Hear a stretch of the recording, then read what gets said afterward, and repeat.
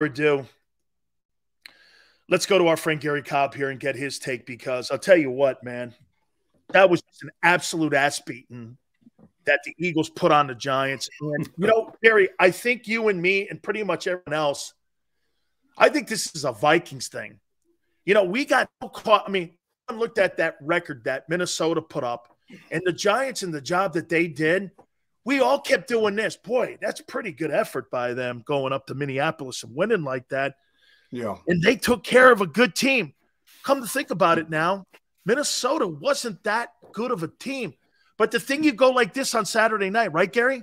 Hey, Sills, we told you that Giant team was Week 14 Giant team, and we showed you. That's what they did. Yeah, well, they took care of business, and they went out, jumped on them. But, yeah, the Giants, really looking at the Viking film, the defensive coordinator, half of the defensive backs are playing man. The other half are playing zone. You're going like, what is going on? So Minnesota just, they weren't that good, and really kind of showed. We saw that Daniel Jones and that crew, they still got a ways to go to really do anything. So they exposed them, but I got to give the Eagles credit. They went out. If that's who you're playing, you go out, you take care of them, and you handle your business. And they took care of it, and the game was over at halftime. I think that it's just a confidence builder, and it was good for Jalen to get that on his way back. He gets a game in which he's kind of warming things up, because that the Niners, they got their work cut out for the Niners. And I'll say this. I mean, I've been impressed with the Niners and everything, but they're not unbeatable either, because, they've had their problems. Now, the big thing you got to do is, everybody's got to be doing their job. They got to be sharp. The communication's got to be good. They're going to probably do some things, mix some things up with some blitzes or something. And, they like to play zone. They play zone. Their linebackers are very athletic, those guys in the middle. So you got to take care of the football, because the Cowboys beat themselves. Those turnovers, which, we all talk about the turnovers, it's probably going to have a lot to do with who wins on Sunday. Whoever turns the ball over, you take care of the football, and you get back to, to doing that, because I don't see either team just, blowing the other team out. Because you got two good defenses, so it's going to be a play here or there. I mean, it's going to mean taking care of the football. But I tell you what, though, I love what they did. Put that ball on the ground, and once you establish that, these guys can't stop you from running the ball, then it opens up everything else, and that's what they did. And really doing against the Giants, where they had those two big tackles there in the middle that didn't do them any good. And I got to give the Eagles credit now. Can you do that against the Niners? If they can run the ball against the Niners, they got them. They do, Garry. I think they can throw it against them. And you see, if Dak had been accurate, he had big plays downfield. He missed the guys.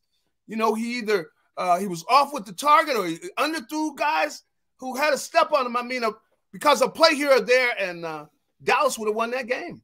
Were you shocked, Garry, that Jonathan Gannon pressed and brought blitzes on Daniel Jones? I mean, maybe this is something that we have to just look at him and who he is. He's a situational play calling defensive coordinator. And what I mean by that is he's almost got like an offensive approach to how he calls. He doesn't want high percentage turnover opportunities, big plays down the field. You and me always know, never give up the plus 25. He's afraid of that play behind him. Yeah. But, man, when he got into a game against an inexperienced quarterback, he knew if they set the edges, they weren't going to beat him, so he brought pressure. Would you agree that game, probably he brought more pressure in that game against the Giants than any game that we've seen all year? He did. I mean, he got after them. And really, changed some things up, and you saw some things you hadn't seen, from him. And I think it's a great situation to be in. Now, we got a young kid here now. This young kid, if you can get a hit on a kid early on, that's been my experience, because I've seen some great quarterbacks who are young, who if you got a good hit on him, especially somebody coming from a side, like out of the blue, he didn't see the guy, and you pop him, and you're getting to him, and you can unnerve him, and of course a big play, and the Cowboys had chances. Come on, I mean, those Diggs, red zone turnovers, Gary. Come on, Diggs, the red zone turnovers, but Diggs had the ball; it was deflected. It like somebody handing him the ball. How could you let that ball go through your hands? I don't know. And then the other play he had where you had the tight end, he's got a chance to hit him. What are you closing your eyes? What are you doing? I mean, I was disappointed in those plays. I mean, he's supposed to be one of their better players. Come on, you got to give me better than that. I could see him being upset after the game. I mean, look, you got a chance to make some plays, and you know that it's going to be a play here or there. So if you get the chance, at least, how do you drop a ball where they almost handed you the ball? I mean, it was coming so slow. Catch this ball, where you got a little kid, on Christmas, you're sitting there playing with your kid. You got a little toddler. He can catch the ball. Come on. How do you let that ball go through your hands? But, things happen. I understand, but they had the opportunity. But, they got to go into this game turnover-minded. Meaning a turnover here or there. And like I said, if this kid, they can cause him and they show him a zone and they're blitzing him, I would even really come with a zone blitz where I'm playing zone and I'm trying to get that kid from his blind side because you want to shake him up early. I think if you shake him up early, you could get the kid out of his game. Hey, Gary, do you think that Haason Reddick is the best pass rusher the Eagles have had since Reggie White? Wow, that's a lot. That's wow. Because I'll tell you what, Gary, he's wreaking havoc, man. Yes, even when he doesn't get home, he's like right there. I mean, he must have ran by, and the only reason he didn't have 4 sacks in that game is because Jones got away from him. I mean, if he was a traditional pocket guy, I think he has 4 sacks in that game. Well, they had talked, all week about that kid he was running against. He was shaky, He had been getting beat all year. So he had, if you get yourself, a guy that can't handle, that can't get it done, you got to take advantage of him. And that's what he did. He exposed that kid and he got to him early. And that's why I say you have something happen early. You can see with Jones. They got to him early. He lost it, man. He was shaky. He was back there. It was like Gary. He's got 19 sacks on the year. Counting the playoffs. I mean, he's had an amazing year. He's had an amazing year. The thing with Reggie, I've seen him though where, oh no, I'm not suggesting he's. I'm saying the best since him. Since then, Hugh Douglas. Yeah, you had Hugh. Cole. Trent Cole. Yeah. This is his first year. I haven't seen him, play up. I like to see him. Let him play a couple years because. But he's had a great year. I'll give him that. And then when you have that 3 years, though, Gary, the last 3 years, 17 this year, 12 last year, and 11 the year before. I mean, he's had a good run. I mean, and the way he has been, and I gotta admit, I like the fact the kid works, man. He's a hard worker, and he's tenacious, and he's giving you everything he's got. He's coming. He's an effort guy. So.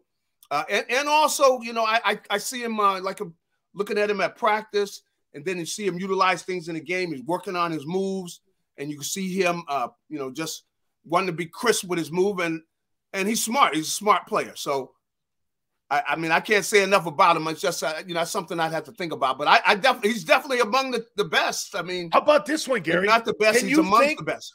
Can you think of anybody that you and I played in the league with, or that's 6'1", 230? I know.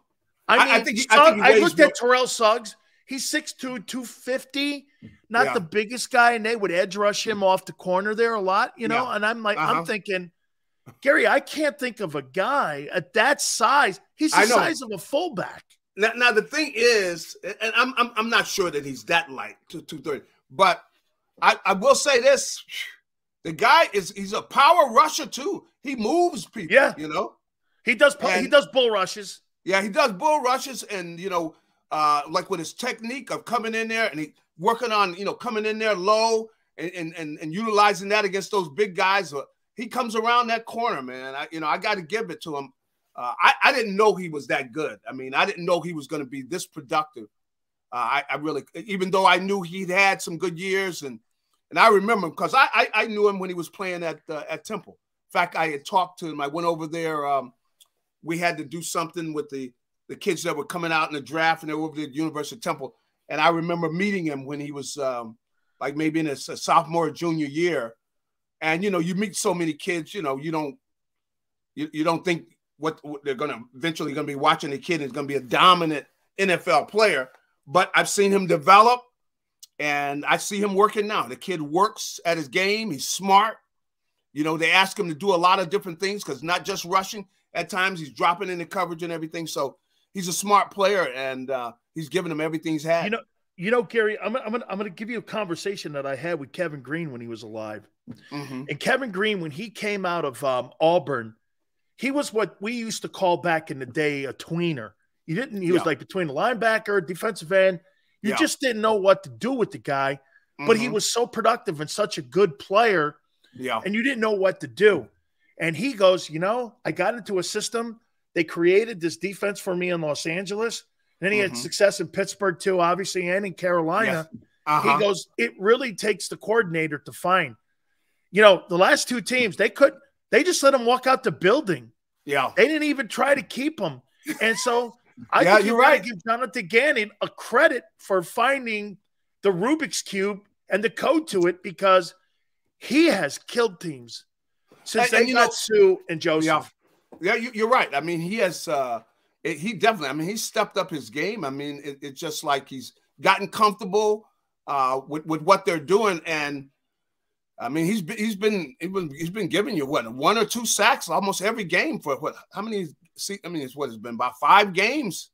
He's just been on a run. I mean, and the pressures and the quarterback hits and the pressures. That's right. And the big thing too is, you know, he's close to getting that ball out, man. You know, and because that's what's going to eventually, that's what's going to make the difference with these guys. Is can they win that turnover battle with San Francisco? And you know, when you get in the red zone, you know, are you scoring? Are you kicking field goals?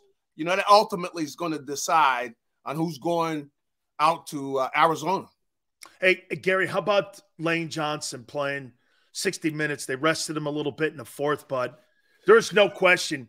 Hey, Gary, when they put him on the field, and I made a proclamation on this, man, I think this guy is the best offensive lineman that franchise has ever had. Yeah. And that, I mean, and that's saying a lot, at least in the last 60 years. That guy is the best. He was destroying people, and he's injured. And I can't wait to watch him and Bosa this weekend. Yeah, Gary, gonna be fun, am I off base when I say, he might be the best offensive lineman the organization's ever had? He may. And you know, the thing about the offensive line, you know what, if you ever get a chance to play against a guy, I mean, like they have the pass rush drill. You go over there and you get a chance to go with somebody and you feel how strong they are or whatever. But sitting there looking at him, I mean, the guy's he's a phenomenal athlete, to be playing tackle, so the fact that he got so big, they moved him to tackle, but he was an athlete and he was playing tight end. And just talking to Lane, you see how he is about his athleticism. See, he really wasn't an offensive lineman. See, he was a tight end. He was a quarterback. And he just got so big that we're going like, man, we got to put you on the line, man. You're just too big. And so he's got the athleticism of playing these other positions, and that's why with the strength and things, and even you look at him, he's so lean. You don't see offensive linemen that lean. No, I mean, and he's got the athleticism and the strength to do everything, and that's why he's just a freak of nature. You don't really have guys like that walking around too often to have to be that athletic, and you're an offensive lineman, because He could play really any position on the offensive line, and probably could go play tight end. Yeah, and probably even DT. I mean, the guy is really that gifted here. Two last questions for you. Yeah. Is the difference, in your opinion, on Sunday at the quarterback position between the two teams? Because look at the coaching here, for an instance here, real quick. Yeah. Kyle Shanahan's now in his third NFC championship game in 4 years. I mean, the coaching experience plus the D coordinator on that side in San Francisco, in my opinion, I think you favored the Niners with the experience. And I don't know how far that goes, but they've been there at least. Yes. Is the difference the quarterback Sunday? You know, I think the difference could be up front. I think the Eagles can run on them. Oh, you think they can run on that Niner defense? I think they can run on them because because of Jalen. He limits the number of guys you got out there. Now, if they can run on them, then that'll make a difference. But that's the whole thing. I mean, the Eagles' offensive line, I'm interested to see, but I think they can run them. I want to see, and that's why they play the game. It's going to be. It's going to come down, like I said, I think it's going to be a play here or there. Now, if they are able to, take over a game against them, because I think they have an advantage because of the kid, and you got to unravel this kid early, I think. Get him out of his game, because if he has a few good plays early, see, that relaxes. They got the confidence and everything. But if you could get to him early and fool him by showing him something and there's something else, I think you get in his head, because that's what you want to do. You got a young kid like this.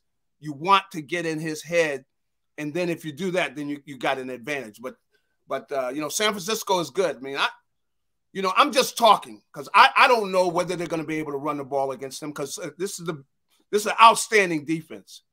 But we're going to find out. We are going to definitely find out, and that's why they play the game, and it's going to be the fun. And I think it's going to be a monumental game.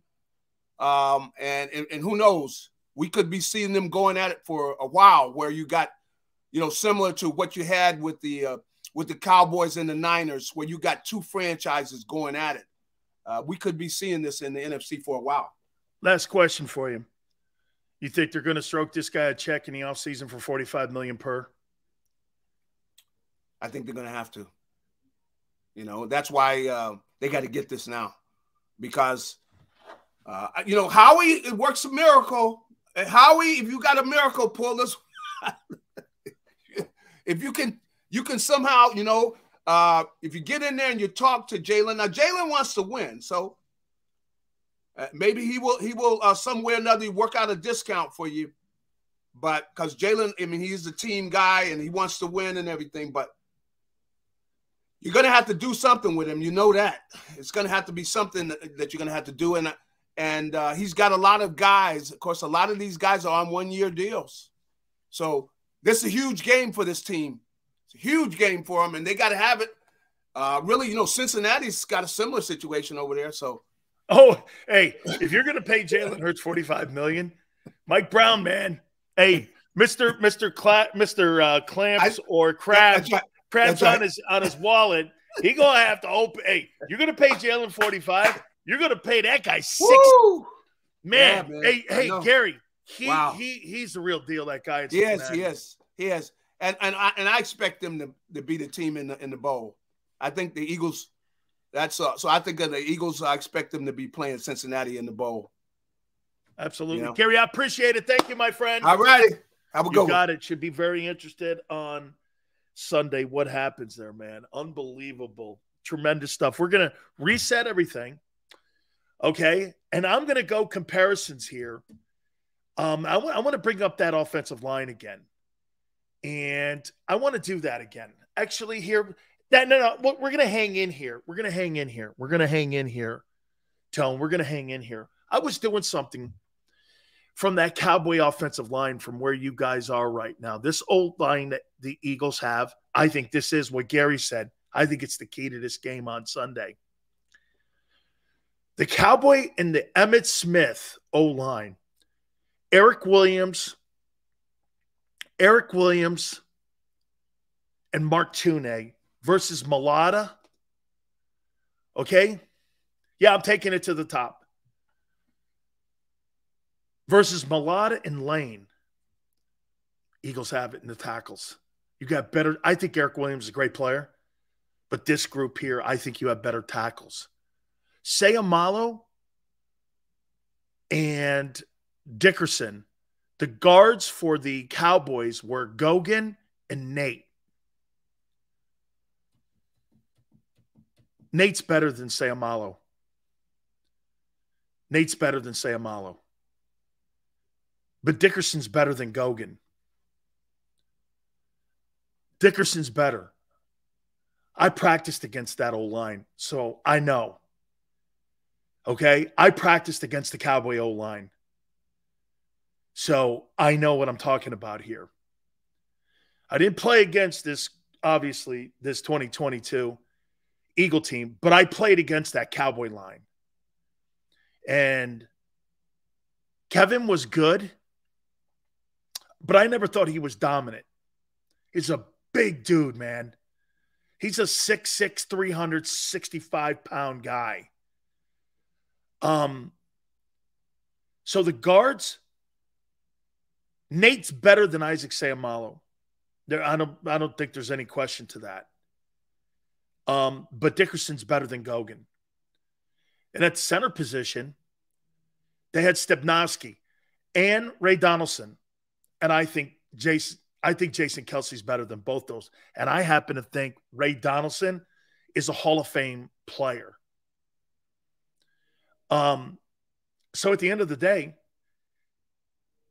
the Eagles have a better O-line than the Cowboys championship run O-line that won 3 titles in 4 years. Yeah. I'm comfortable saying that. And I think Goddard's better than Novacek. Goddard's better than Novacek.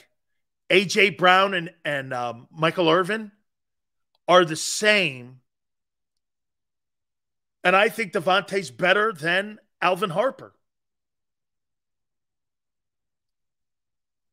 I heard that Jeremiah died, man. Dude, God bless. He loved coming on and giving us a whole bunch of BS, man. Rest in peace, brother. I'm very disappointed to hear that. I heard that. Man, and you guys are like family over here, man. All good. There's no center ever with better technique than Kelce. Kevin Mawai was pretty good, but not him. Okay? Not him. Yeah, M. Reyes, man. Hey, I'm sorry. I thought you were talking about. I get it now, man. Crazy. Yeah. Hard to believe. That old line was so good, man. That old line was so good Saturday. Watching them play is a privilege, man. Dude, they blew Williams and Dexter Lawrence off the line of scrimmage.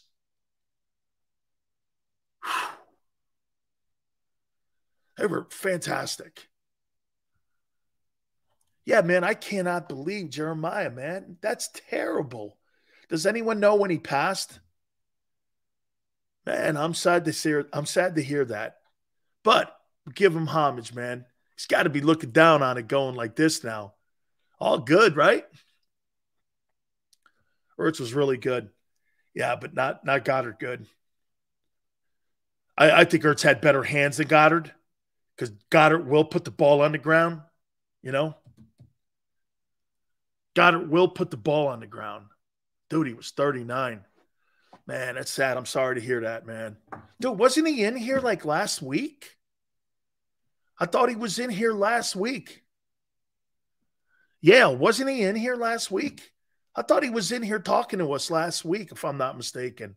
I could have swore he was in here. Is Hurts better than Aikman?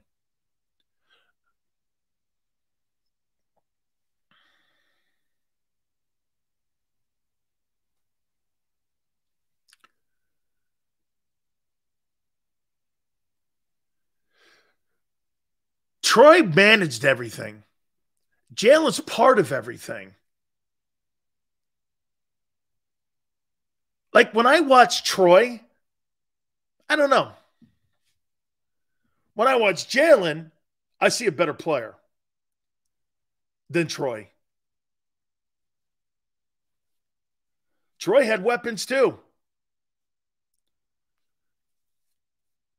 Now, it's kind of tough to sit here and talk about a 3-time Super Bowl champion. Okay? I mean, the guy won 3 Super Bowls. Got to pump the brakes on comparing a guy who hasn't won but one playoff game, which is huge. It's changed. Hey, I'll tell you what. This guy's won more playoff games than Aaron Rodgers has in the last couple of years. I'm talking Jalen. Right?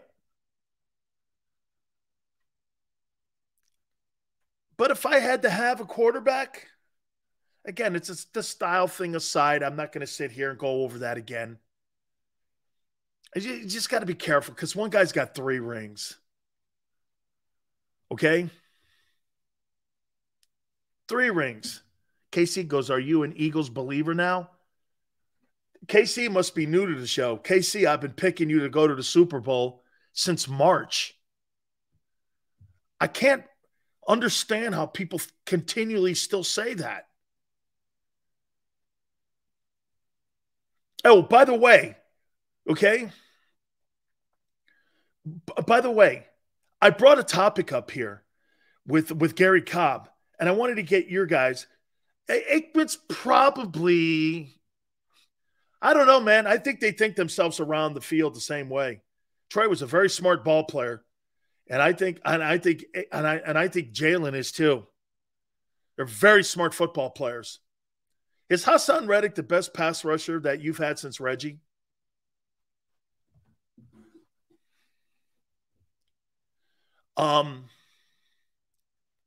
Is he better than Hugh Douglas? You think Haason Reddick is better as a pass rusher than Hugh?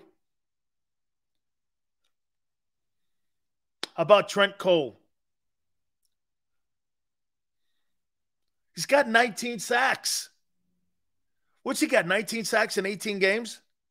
Jesus, criminy. Clyde Simmons? Eagle goes, Sil said that we would start 2-3. Yeah, and I said you'd make it to the Super Bowl. Actually, I thought it was more like 2-5.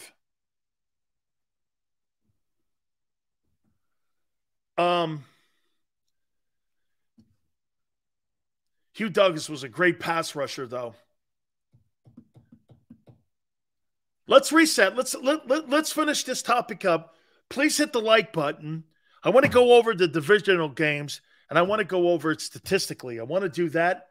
Conference times and games are all set. The NFL has ranked Tier 1 and Tier 2 quarterbacks. I wonder if you agree where your boy is now. Hour number 3.